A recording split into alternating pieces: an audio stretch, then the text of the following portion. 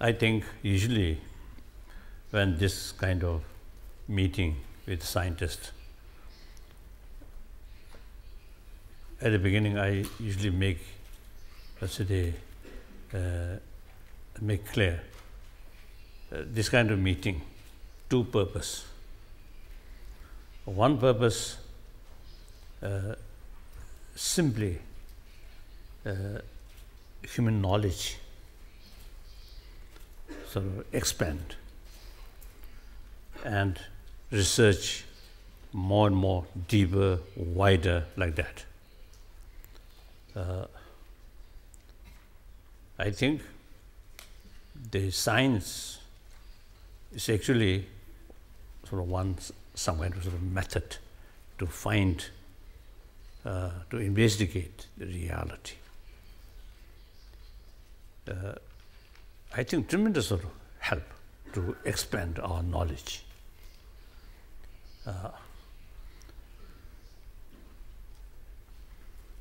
Now, as a result of meeting with a number of scientists, top scientists, their knowledge from their research work or investigation, the knowledge about matters, physical level, their knowledge really marvelous and still expand. Now about inner world, mind, emotion. These, in the scientific field, up to now, there are not much sort of concentrate in this sort of field. They are usually, in material or matters field, they can calculate, they can measurement, they can take measure like that. About mind, you cannot apply that method, so something different. So some radical scientists, even they deny existence of mind, just a brain. Now some top scientists begin to feel the movement of the brain. There may be some another sort of factor, third factor, which we may call mind.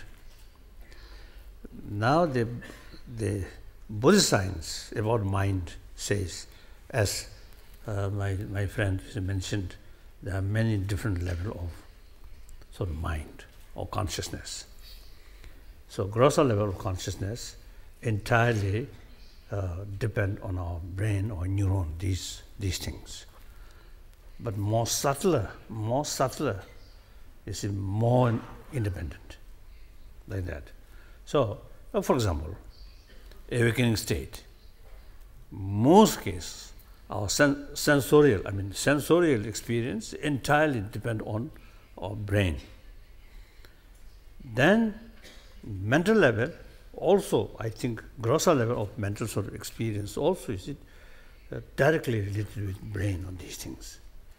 Then one example, dreaming, another level of consciousness. Then sensorial consciousness no longer working, but mental sort of consciousness. Then deep sleep, further deeper. Then at the time faint, like at coma somewhere, the usual sort of mental sort of mind not working. But still, the continuation of consciousness still there. So much more deeper, like that. So now and then, last few years, I think about 1 decade. I think some scientists already carry some project as an experiment, sort of pilot project experiment, give some training and some awareness about the different emotions, these things, also the different effects of different emotions, some sort of education, some explanation. Then let some selected or choose and volunteer sort of people. They carry some sort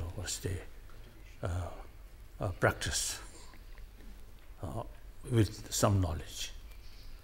Before that, before the practice start, they check blood pressure, amount of stress, these things. After 2-3 weeks, the training, some simple form of meditation or like training of mind, then again check blood pressure and these sort of the stress. So they found some change. So without touch brain, simply training mind, some effect. And in fact, you see, through training of mind, actually some change take place in brain. Because what was that, the word? Plasticity. Oh, that one. I do not know. Even I understand that meaning. Still, I cannot pronounce properly. Unless my tongue change, European tongue put here, or English tongue. Sometimes Japanese, when you speak English, right. Little bit is different. You'll see it in a minute. So now,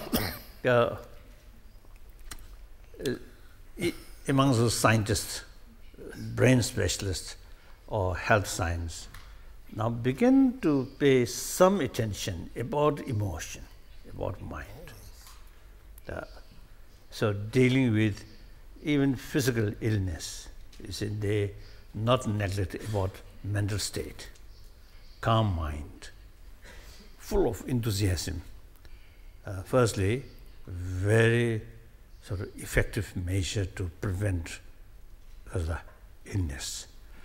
Then they call the Chaya, recover, Chaya. What do you call? Recover. Recover. Also is the person, patient, full of enthusiasm. It's a much quicker recover like that. So they already, now the effect of mind or emotion now really obvious.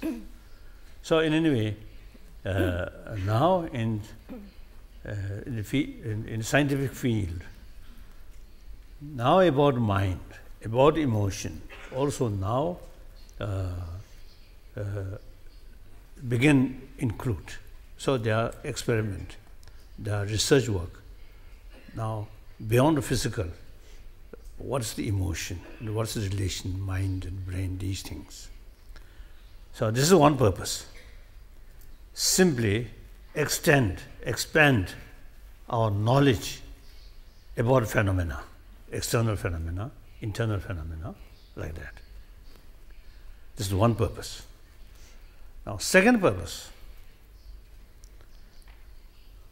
I often is telling people, the 20th century,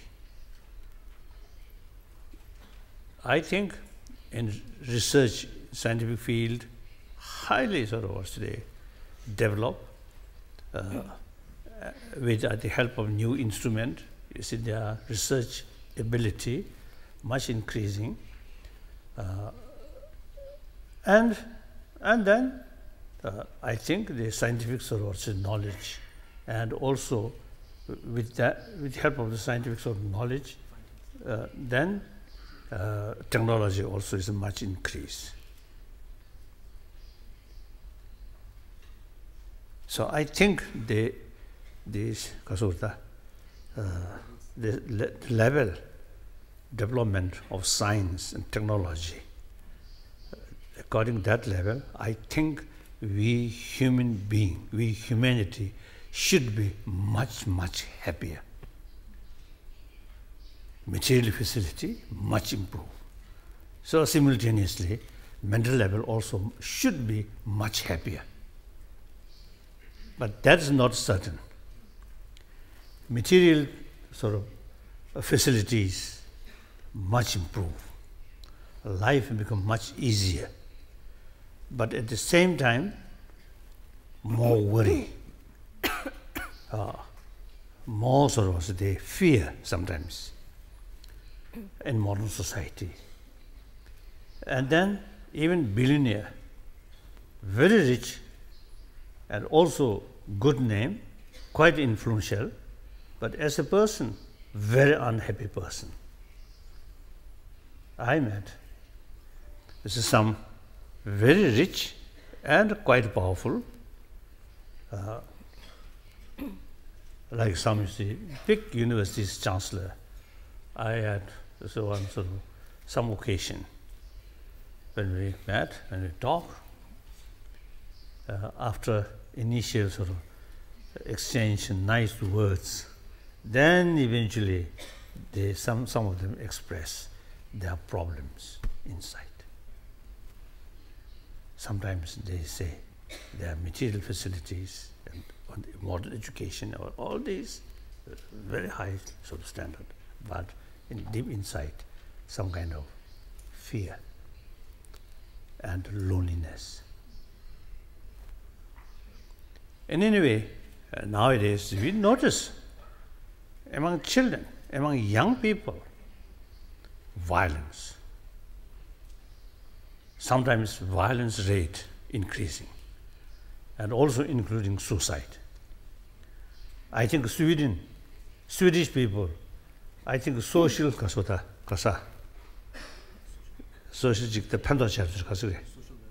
social welfare, very, very high. As a socialist country, wonderful. But suicide rate, very high, isn't it?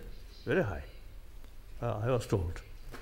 Now Japan also, you see, materially, and industrialized sort of nation, very modernized nation. The material economic condition, of course, recent years, as a sort of the whole global level is some crisis. So the Japanese economy, some difficulties there. On top of that, nature disaster also, you see, creates some problems. Now, however, generally economic condition good. But I was told the suicide rate quite high. If wrong, please make correction.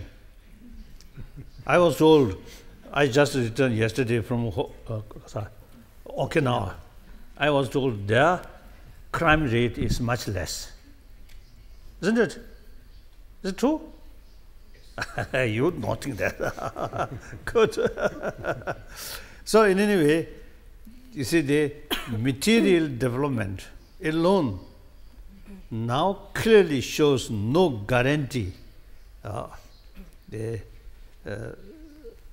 sort of happy society. We social animals, in our life, friendship, friends, it's very essential. The friendship entirely based on trust, mutual trust. Trust depends on honest, truthful, transparent. Through that way, trust will come. With trust, genuine friendship. So money, sometimes instead of bring trust, but money brings more fear, more distrust. So now time come, we must find out others, whether you see, there are some others or other factor which ultimately the source of happy life. Up to now, I think with people, just, you see, all our hope put on money. You become richer, or you will be happier life, or happier person. Now material itself showing us limitation of material value. So now time come, we have to include our inner world, not only money, not only material facility. The ultimate source, or at least one very important factor for inner peace is our inner value. Now the question of inner value. I usually say those are human affection, or another word, compassion or love. These are basically biological factor, not necessarily come from religious faith. Everybody, as soon as we're born, you see, we already have the experience, the appreciation of mother's love, mother's affection. According to scientists, some medical scientists, they say after birth, next few weeks, simply mother's physical touch is the one very important factor to proper development of the child's brain. At that time, not much intelligence, but biological factor. That child, infant survey, infant, what to call? Infant. Infant. No idea who is that person. But biologically, the person show loves, the child feel happy, peace, safe.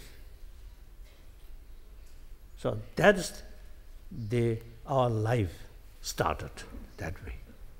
So those people, I often used to telling, now for example here, perhaps over 1,000 people here, outwardly everybody very smart.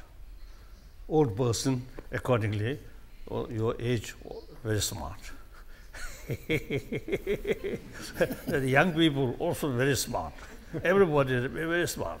But if we have some special mission to check deep inside what kind of feeling, I think I'm quite sure, you see, those individuals who received maximum affection from our mother, I think deep inside, much sorrow, stable, calmer.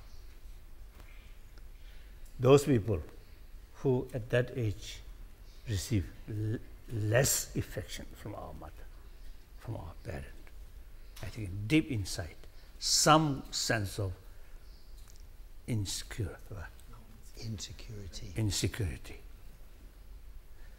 So these are biological factors. So on the basis of now scientific finding also now showing more calm mind, more healthy mind, your physical also automatically become more healthier. Too much irritation, anger, hatred. Actually, some scientists say eating our immune system.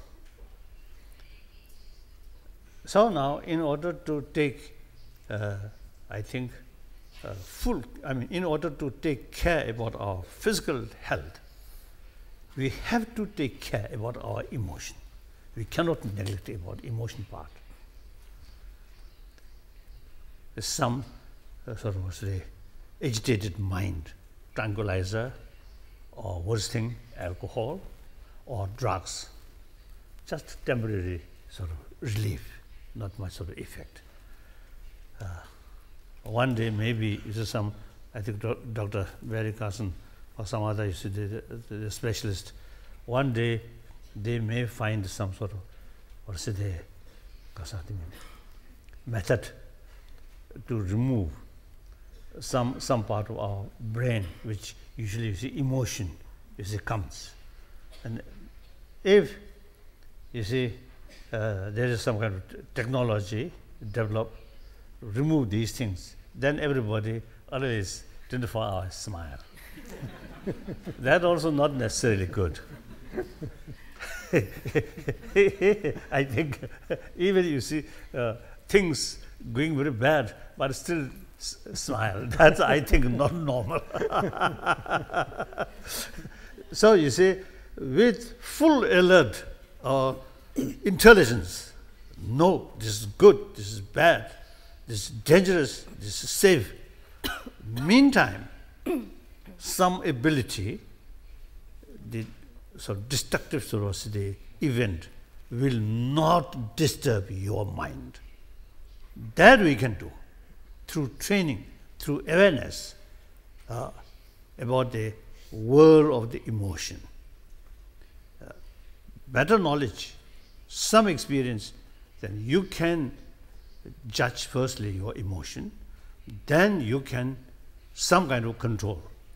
Destructive emotion, restrain, reduce. Constructive emotion can increase. Other animal cannot do that. We only human being can do that. So our knowledge work together, brain, heart work together. Heart usually bring emotion. The brain usually give intelligence. So combine these two things. So therefore, now for well-being of humanity, if humanity's mental state calm, more compassionate than many other species of mammals also, then I think certainly I think less disturbances. Too much greed here. No sort of respect form of life. A lot of exploitation, animal. Or Japanese here, a lot of exploitation about the fish or these small worms like that. So therefore, I think we human beings more contented. Of course, basic necessities of facility we must, should have, must have. But then some contentment with knowing, oh, there's limitation. Material value, there's limitation in any way. But mental progress, no limitation. Because the quality based on matter itself, there is limitation. So quality also limited. Characteristics. So then the mind, no form. So no limitation. Through training, we can increase these certain sort of good quality based on mind, because mind formless. So there is possibility of infinite development. So usually we just opposite. Material field, in any way there is limitation, but we never content. Always want more and more and more. Internal value, actually you see, we can extend indefinitely, but we usually contented. Okay. So now here, although I think 3,000–4,000 years, different religious tradition among the Egyptian belief, Egyptian civilization, some sort of belief there, and then India, I think at least 3,000–4,000 year old, some sort of tradition about spirituality, and also China as well. But then, now we are in 21st century. I think quite a big portion of humanity not much interest about religious faith.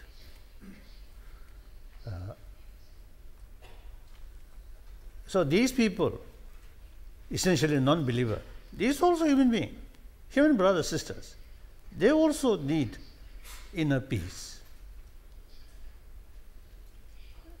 And also these people, you see, because of too much negative, destructive emotion, a lot of problems, you see, happen. Therefore, we have to find ways and means to reach even non-believer. The training about mind, through training more compassionate mind, more sensible mind, more sensible. Through that way, try to become sensible human being. Everybody wants happy life. Do not want sort of problem. I think any person who in early morning, as soon as you wake up, you see wish, or today I should face more problem. I think nobody feel that. Instead, even those people whose life a lot of problems, even these people, I think at the beginning of the day, at least they feel, oh, today should be less problem. Meantime, if we investigate thoroughly the problem of the world, complete sort of eliminate problem, it is unrealistic. Problem will be there. Now what we can do is individual sort of mental state, in spite of some problem there, we can maintain peace of mind. So with peace of mind, we will not create more problem to others. So now that I think is possible. So without relying on religious faith, we have to find new or another way to educate people. Whether interest about religion or not, it is up to individual. Okay, remain non-believer, perfectly all right. But should be because of the should be peaceful mind. Then they themselves also happier and will not create much problems. So that should be universally sort of acceptable. Religion, no matter how sort of wonderful religious faith, but will never be universal. So this problem is universally, we are facing universally. So the method to reduce this problem also should be universally acceptable. So that's now secular way. Secular ethics. When I use the word secular, some my friend, some Muslim and some Christian, they have some reservation, the word secular. One time, then Germans still divided. So one time in West Germany, on my talk, one minister, the West German government, you see, he also came. And then before our talk, I just casually talk about any sort of moral ethics should be based on religious faith or not. And he told me, oh, any sort of moral ethics must be based on religious faith. So that kind of sort of also the views there. So the secular means a little bit negative towards religious faith. However, Indian understanding about secular, that is not that way, not negative way. The 1,000 years in India, you see already different religious belief already there. Different school of thought already there. So among them, one school of thought, which we call Charvaka, the Sanskrit word, Charvaka, who denying any value of spirituality, so people usually call nihilism. Charvaka is nihilism. So only the dead-raised life, not next life, or no God, no heaven, nothing. So the other, so the Indian, so the philosophical school of thought, all criticize this view and condemn this view as a nihilism. However, people who hold this view refer rishi. Rishi means sage. So the view criticize, but person who keep this view respect. So that's the meaning of secular. So according to Indian sort of understanding, what secular means, respect all religions, no preference this religion or that religion, and also respect non-believer. So that's the Indian understanding. So therefore, when India became independence, the India's constitution based on secularism, because India like multi-religious nation. Therefore, you see, you cannot say this religion is the nation's religion. You cannot say that. So it should be secular. And also, you see, that means respect non-believer. So when I sort of use the word secular according to Indian understanding, so not at all negative towards the religious belief. And then perhaps I think the French Revolution and Bolshevik Revolution, perhaps this is some sort of hint. Secular means against religion, but that not necessarily religious teaching itself, but rather religious institution. That's understandable. At that time, ruling Kasota class, or kings, or these and Kasota, Etokasa. Aristocracy. You see, these people usually received benefit, blessing from religious hierarchy. So in order to topple, you see, that existing sort of ruling class, people should develop sort of enthusiasm even against religious people or religious leader. So there might be some sort of I'll say some impact or some implication. The secularism against religious authority. That's some reason. Oh, some reason. That's understandable. Religion become dirty, so we have to topple that.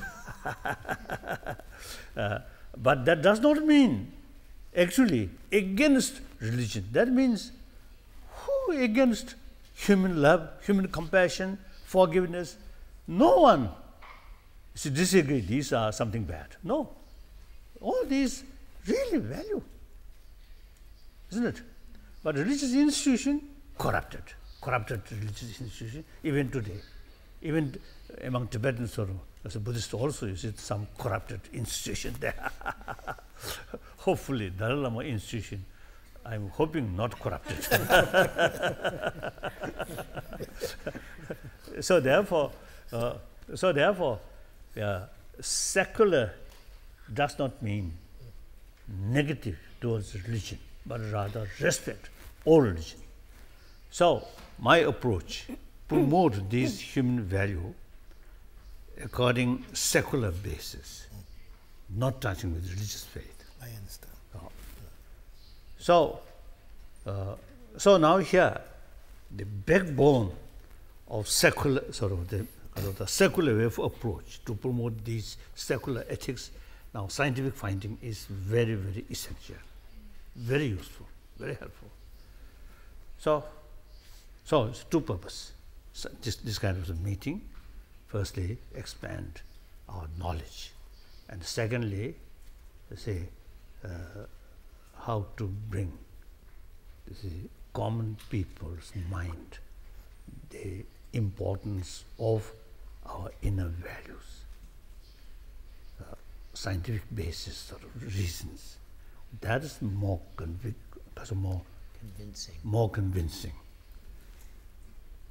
To some people say, oh, you should be a compassionate person because God will judge. Use God-fearing. I think many people say, oh, nonsense. I don't care. But if we show them more compassionate person, the blood pressure reduce, or stress reduce, much happier, then a spontaneous smile will come. Too much stress. I'm always like that. Even you see, with full of because of the stress here, some smile may be then diplomatic smile. Not much feeling. So diplomatic smile sometimes bring more fear, more suspicion, isn't it? Like that. So therefore, my main interest is it both, firstly, knowledge, academic field, and secondly, how to, our knowledge, how to bring some effect to the masses and realize being more compassionate person is the best interest for their own well-being. That's all. So then, right from the beginning, some you see, are people, or the people from the Mind and Life Institution, you see, they use the word dialogue between Buddhism and modern science. Right from the beginning, I made clear this is wrong word. Not Buddhism, but science which mentioned in Buddhist literature. So we can say Buddhist science of mind and modern science. So science of mind which mentioned in Buddhist literature, it's actually science, not Buddhist religion. So usually I make distinction.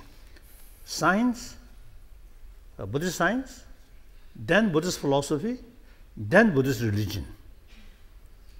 So Buddhist science, certainly, and then Buddhist philosophy, some sort of the philosophical views are universal. Some philosophical view related with Buddhist religion. So therefore, I usually make a distinction. Science, science which simply mentioned in Buddhist literature itself, this is something universal, academic subject, like that. So, now your turn, I think. Okay. Your Holiness, thank you very much for those warm words of wisdom. Thank you.